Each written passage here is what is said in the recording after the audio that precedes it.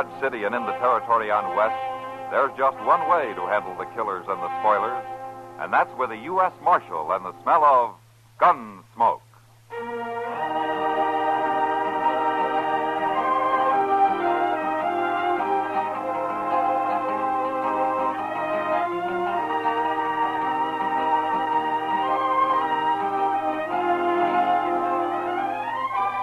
Gunsmoke, starring William Conrad. The story of the violence that moved west with young America. The story of a man who moved with it. Matt Dillon, United States Marshal.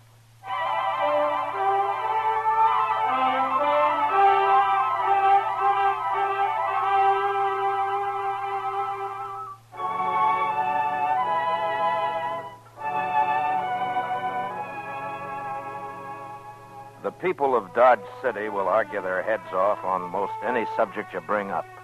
But one thing they all agree on is the climate. They don't like it. In the fall, it's too windy and dry, and in the spring, they cuss the mud. And all through the winter, they say it's too cold and business is bad because the trails are closed. And now summer comes along, and they figure it's too hot and dusty. The town's overcrowded with trail drivers, and the flies are so bad they carry you off alive. Of course, they just talk. They don't really do anything about it. Except Chester. Sometimes Chester turns into a man of action. Chester, what are you... By hokies, I finally got him. Got what? That cussed fly.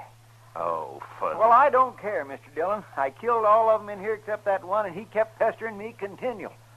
Smart as a fox. I couldn't lay a hand on him. So you haul out a gun and blast a hole the size of your fist through the roof of the office, huh? It did sort of make an opening up there, didn't it? Oh, well, it'll be handy when the rain starts. We won't have to go outside for our drinking water. Well, I'll get up there and fix it, Mr. Dillon. I didn't even stop to think. No, I guess not. I reckon it's this heat. I swear I have never seen it this hot and dry. No, not since last summer. Oh, it's worse, Mr. Dillon. Every pump on the plaza is dry. Only place you can water a horse is that trough back of the livery stable. I remember one summer in Newton, summer of 71 or 72, I think it was, while the heat and the bugs... Is this Marshal's office? I'm the marshal, son. Come on in. And shut that doggone screen door, quick. My name's Brian Beck, Marshal. My father and I got in town this morning. Oh? We brought a herd up from the Big Bend country. Oh, Lazy Bee Bar? Yes, sir, that's our brand. I saw some of your riders around town trying to wash the dust off of their tongues. Have a rough trip? Yes, sir. Half the water holes are dry, fences across the trail in North Texas, but that's not what I came in about. Oh? The fact is, Marshal, I'm trying to head off some trouble. What kind of trouble, son? Well, you see, the colonel, my father, is a fine old man, but sometimes he just doesn't get along with people too well. Colonel? U.S. Cavalry, 25 years, retired. Oh. You see, that's the trouble, sir. He tries to treat the cowboys like an army command. They don't like that. This morning, when he paid him off, one of them warned him to go armed while he was here. Told him he was going to shoot him on sight. Oh, which one? Bud Stark, the range boss. Short, stout fellow with a... Oh, yeah, I saw him on the Texas Trail a while ago. Marshal, my father was probably fast with a gun once. He thinks he still is, but he's not. He wouldn't have a chance. Well, what you want me to do, then, is try to keep them apart, is that it? I reckon so. Well, 10 to 1, it won't work. If Stark's got his temper up, he'll find a way to make his call. Well, maybe in that case, you better tell me where I can buy a gun. You, know how to handle one? No, sir. I grew up back east with my mother. I guess I can learn, no? Yeah, sure you can. But a gunfight's not exactly the place to start practicing. He's my father, sir. I gotta do something. Tell me something, Brian. How old are you? 18. All right, now you listen to me. Don't go buying any gun, and don't go messing around Stark. I'll look into it and try to straighten things out. But you get this through your head, Brian. Whatever happens, you stay out of it. You understand?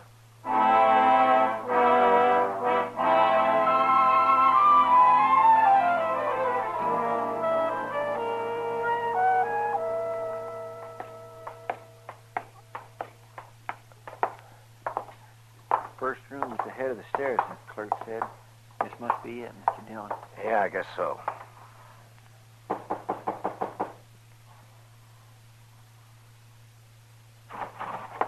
Reach. Don't move now. You're Colonel Beck? I am, sir. My name's Dillon, U.S. Marshal here. This is my partner, Chester Proudfoot. What's the gun for? You expecting somebody else? Well, Bud Stark, for instance? Who told you? Stark been talking to you? How long are you going to be in town, Colonel? 3 or 4 days, maybe a week. Long enough to sell my herd and long enough to call that mouthy little foreman's bluff.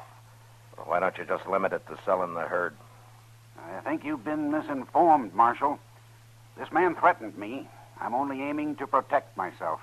Well, suppose you leave the protection to me. By thunder, it was Brian. That's who told you. It's just like that sniveling whelp to go whining to the law. I didn't notice any sniveling. He seemed like a pretty decent kid to me. A milksop, Mr. Dillon, raised by a woman. Never had a boot in a stirrup before a year ago. Well, he's never had a gun in his hand. Well, he's trying to get one in it now. He asked me where he could buy one. Stark. He's planning to go up against Stark. He was. He kind of figured he was protecting you. Why, the lily-fingered young cub. Why, I'll... You'll what? Have him court-martialed, shot at sunrise? He's your son, Colonel. He's not some soldier in a cavalry troop. Neither is Stark nor the rest of your men. I'm not obliged to listen to this kind of talk, Marshal. And if you go out gunning for Stark, and if you're lucky enough to live through it, I'll jail you and you'll stand trial. Now, you just sell your cattle and stay clear of Stark. Come on, Chester, let's go.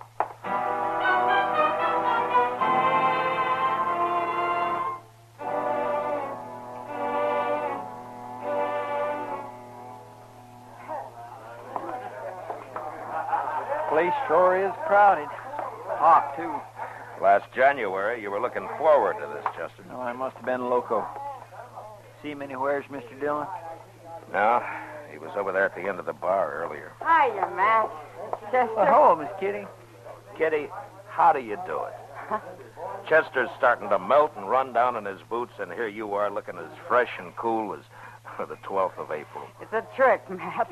I just stopped worrying and cut out all serious thinking from the end of May until the snow starts to fly. You ought to try it, Chester. Oh, I'm sure ready to try something, Miss Kitty.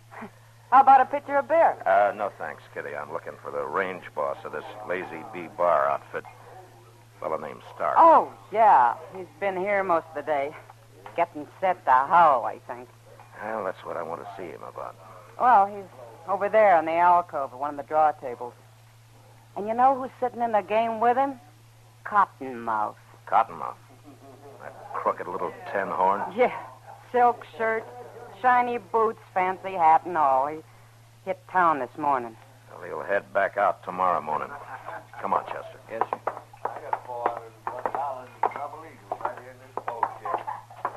And I figure on upping it to about $4,000 before this night's over. Anybody ain't figuring on seeing the game through might as well pull out right now. Words like that, Mr. Stark, do nothing but arouse my natural enthusiasm. I regard them as a clarion call to a battle of wits. Cut the cards. Yeah, you better cut him, Stark. Dillon. And with Cottonmouth in the game, it wouldn't be a bad idea to count him. Marshal, you are maligning a reformed man. Well, you'll have to reform in some other town, Cottonmouth. You got till tomorrow morning to get out of Dodge. And this time you stay out. No, I just don't get what you're up to, Marshal, breaking up a friendly game of cards this way. Stark, with Cottonmouth in it, it won't be friendly and it won't be a game. I'll take my chances, Marshal. All right, suit yourself. You've been warned. But before you start this friendly game, I got something to say to you. All right, say it. We'll take a little walk, if you don't mind. All right, Marshal, sure. I'll be right with you, gent. All right.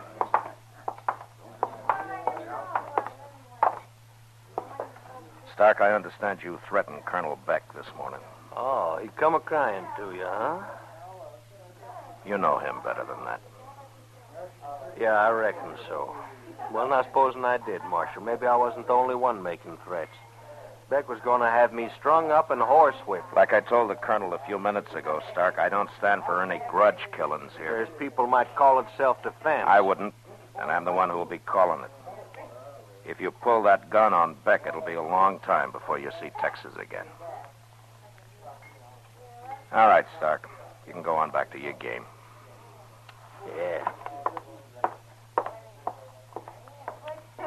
It appears to me that's pretty hard talk for a hot day, Mr. Dillon. Well, Chester, it's the only way I know how to handle it. Just to lay it on the line. Yeah, and more than likely that's not enough to keep him from mixing. Wait a minute, Chester. Look there. What's that Beck kid? And he's wearing a gun, Mr. Dillon. Yeah, and he's heading straight for Stark. Come on. Mr. Stark, I reckon you can draw any time now. Crazy. So the old man sent his cop out to get me. He don't know nothing about this. All right, hold it now. What? Brian, you get out of here. And don't draw, Stark. Draw? What, on this mama's boy? Here, now, give me that gun, kid. Leave me alone. Thank you. There. All right, now, you little smart aleck. Now, let's see if a boot in the head will teach you some sense. Don't kick him. I told you not to kick him. Don't you go...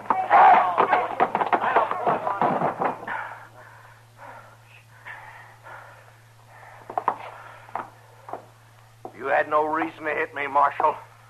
That kid called me. You heard him. Forget it. Now go on back to your game.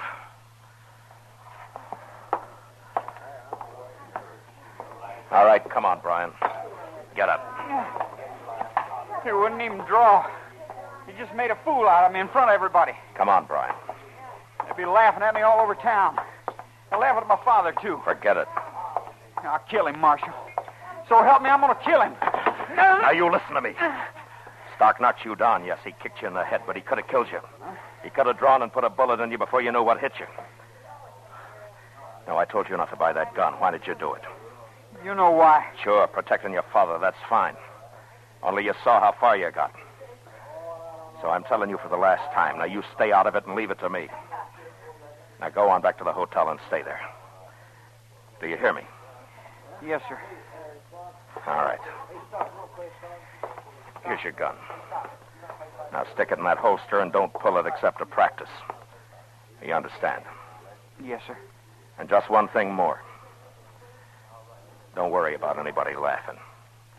When a half-grown kid who's never had a gun in his hand stands up and calls a fighter like Stark, nobody's going to laugh. You've got a lot of guts, Brian.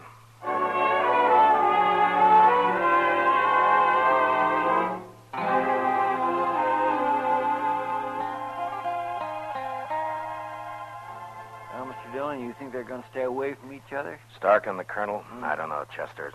About an even chance. If it holds off for a day or two, they'll probably cool down and forget about it. Well, that kid sure was spunky this afternoon. Yeah. Well, he's dying to have the old man respect him. Yeah. Too bad Beck's so bullheaded. Matt! In here, Doc. Thought it'd be cooler with the lamp out. Well, don't bother about lighting it now. We've got a job of work between us, Matt. Well, what do you mean? Some of the boys just found a body lying by the horse trough behind the livery stable. Been shot in the back. Who? A trail driver. Name of Bud Stark.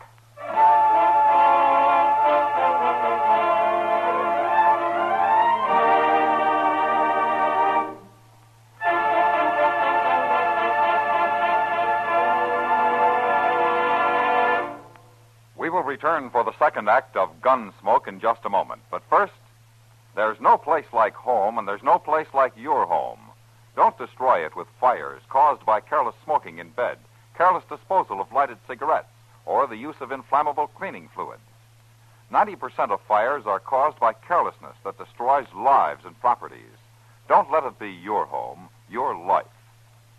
Now, the second act of Gunsmoke.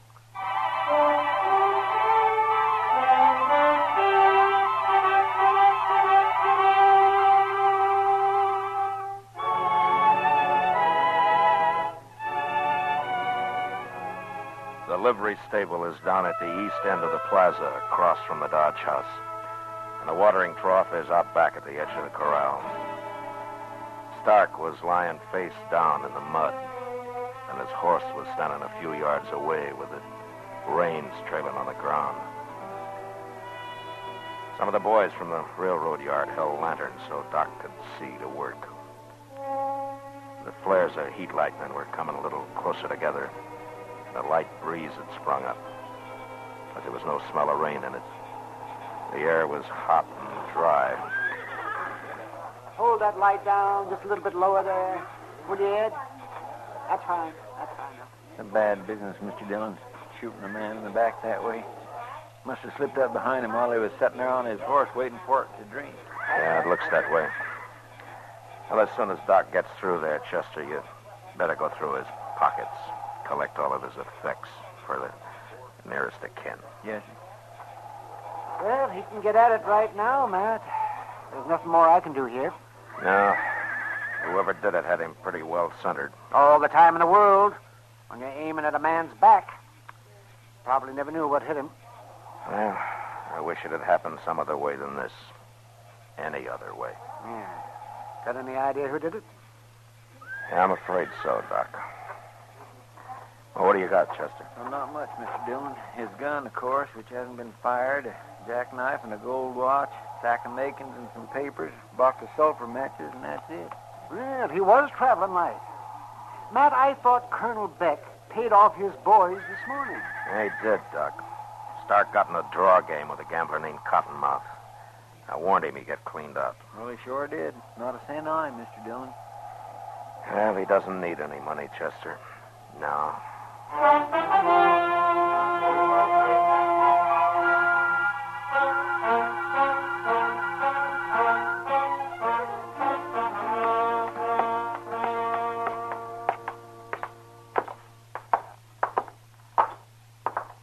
Think we'll have any trouble, Mr. Dillon? The odds are against it.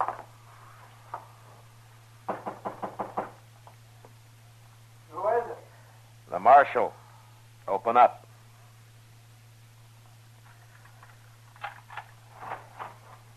Oh, I was about asleep, Mr. Dillon. I couldn't figure who was knocking. Where's your gun, Brian? What's over there on the bureau? What do you want it for?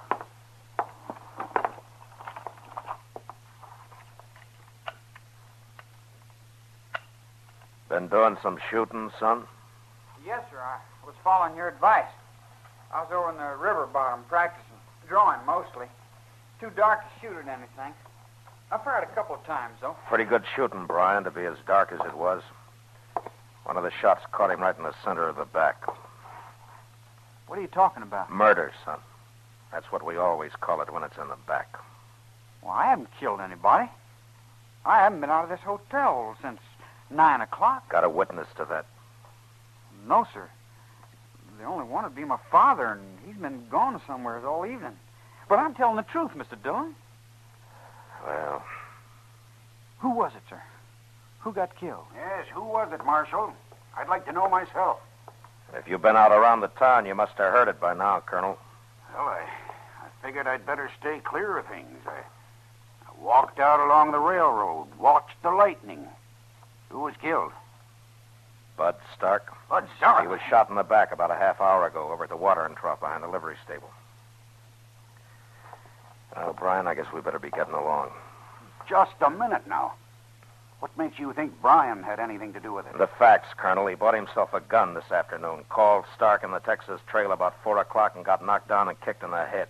Brian, is that the truth?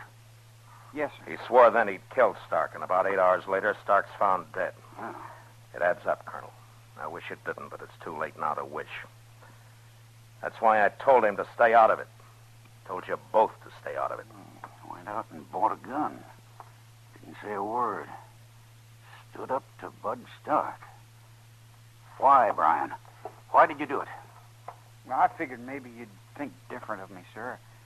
I mean, if I showed you I could, well, pitch in and help when you needed it. Stand up and face things. Marshal, what would you say if I told you you're after the wrong Beck? Are you telling me?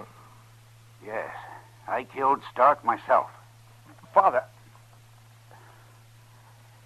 Well, I'd say you're making a nice effort, Colonel. But you should have learned to appreciate the boy sooner. It's a little late now. You're making a mistake, Marshal. Father, you're wasting your breath.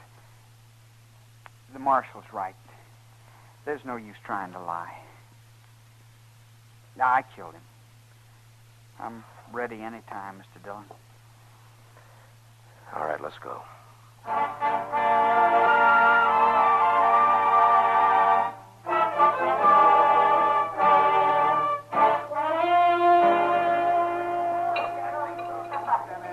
Matt, I'm buying. No, I guess not. Thanks, Doc. Might say this is on that fellow Stark. It'll come out of my coroner's fee. Yeah. Fine. No, I don't see what you got to be so glum about, Matt. An hour after a killing, and you've got the killer locked up tight and snug in jail. Oh, relax. Your job's over. Yeah, I guess so. I sure wish it had been anybody else but that kid, though. I liked him. Figured he was all right. And then he... In the back, Doc. Well, he's only a young'un. You can't blame him too much. I got him bedded down for the night, Mr. Dillon. Put him in the corner cell. It's a little cooler back there. Oh, thanks, Chester. Doc, did you ever in all your born days see a spell of heat as bad as this? Never did. It's a corker. Well, I thought earlier we might get a drop to a rain or Heat something. lightning, Doc, just heat lightning. I hear you settled that Stark thing in a hurry, Matt. Yeah, I've got the Beck kid locked up, Kitty. I'm sorry it was him, Matt. I guess he sort of disappointed you, huh? Yeah, a man can be wrong, Kitty. Well, it's been great for business. Everybody in town's been crowding in. They want to hear all about it and take a look at the chair Stark was sitting in before he pulled out of that poker game. Well, I guess that poker game was half to blame for it. If it had been honest, Stark would have had enough in his poke to carry him through the night, instead of winding up broke before midnight. He wasn't broke, Matt. He left here with $4,000. He what? Sure. That's why he broke up the game and pulled out. When he'd made what he said he'd make, he quit. Cottonmouth almost had a stroke. Most of it was his money. But Stark didn't have a cent on him when we found him. He was... Kitty's Cottonmouth still here? Yeah, he's back over there in the same game. He went out to eat, but he Chester. came... Yes, sir. Come on. You think he might have, Mr. Dillon? Maybe. Makes the sociability. Gold is still a cheap commodity, and you can't carry it off in your pocket. My bet's in, so let's put up a shutter.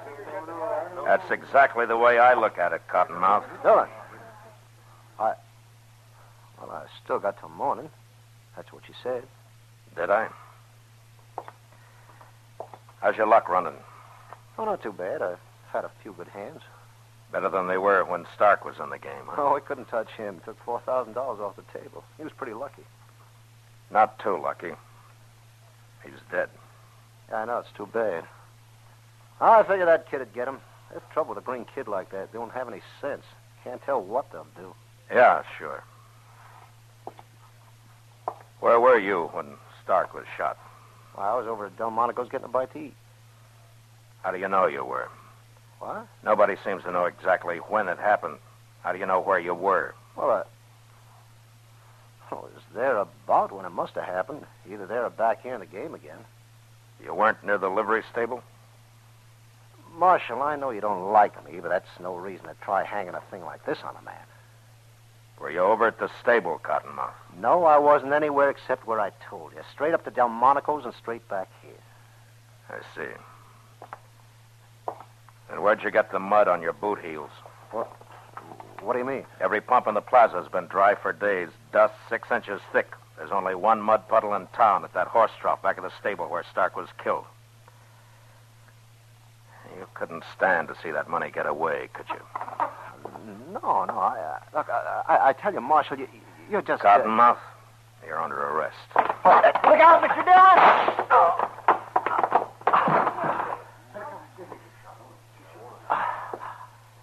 You made a mistake, Cottonmouth. No, Marshal. You did. I robbed him, but I didn't kill him.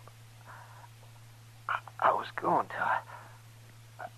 I followed him, but he was dead when I found him.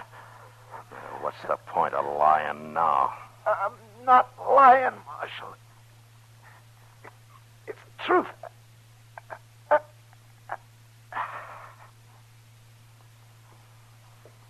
dead, Mr. Dillon. Yeah.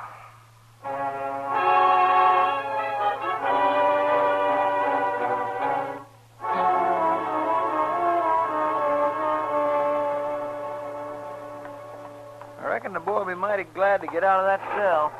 Yeah, and I'll be glad to let him out, Chester. He's a good boy. Trying to cover for his father and all. Yeah. He'll make out all right. When he calms down a little. Yes, sir. Wait a minute, Chester. What is it, Mr. Dillon? Listen. Say, that's coming from the back of the jail. Yeah, come on. Quiet now. There's a couple of horses tied there. Yeah, sure. For the getaway. Colonel's trying to pry him out of jail. You're going to a lot of work for nothing, Colonel. Marshal, don't shoot. I'm not going to shoot, Colonel. I couldn't let him down. Even if he did murder Bud Stark. It's all right, Colonel. Everything's all right. It was his last chance. I'm sorry, Brian. You'll have to face it out. Listen to me, Colonel. No use to lie anymore, Marshal. I saw him. What? I was out walking along the railroad like I told you. I saw Brian come up behind Stark and shoot him. No. I can't admire a man doing that. But he's my son. I tried to protect him. I've done what I can. Now they'll hang him. Is this true, Colonel? He's not a bad boy. He was just trying to help me. Just trying to help me. I guess it is, Chester. Yes, sir. But what about Cottonmouth? It looks like Cottonmouth wasn't lying after all. And he got himself killed for nothing. Well, he tried to kill me. And he would have killed Stark. Too bad he didn't beat Brian to it. Yeah.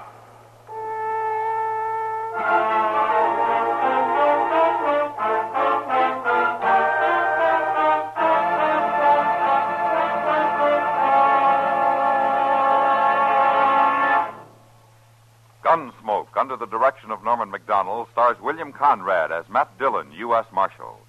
Tonight's story was written for Gunsmoke by Les Crutchfield, with music composed and conducted by Rex Corey. Featured in the cast were Lawrence Dobkin, Sam Edwards, Joe Duvall, and Lou Krugman. Parley Bear is Chester, Georgia Ellis is Kitty, and Howard McNear is Doc. Gunsmoke has been selected by the Armed Forces Radio Service to be heard by our troops overseas. Join us again next week as Matt Dillon, U.S. Marshal, fights to bring law and order out of the wild violence of the West in Gunsmoke.